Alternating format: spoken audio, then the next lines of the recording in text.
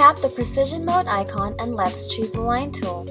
You can move with 1 or 2 fingers and even stretch and rotate the guide if these are on in your heads-up display.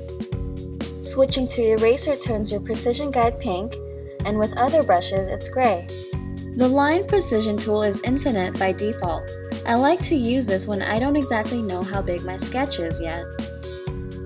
Press and hold down on the measurement to input a specific length. By double tapping the middle of the Line tool, it contracts to the length of your handles. Turning Precision Mode off hides your measurements.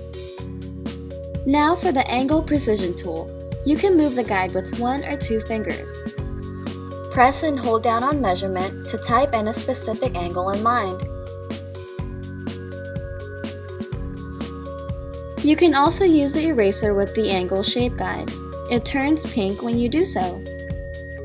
I find the Angle tool useful for quick pattern making or for architectural drafts. Double tapping the middle of the shape guide turns into a crisp 90-degree angle. Turning Precision Mode off hides your measurements.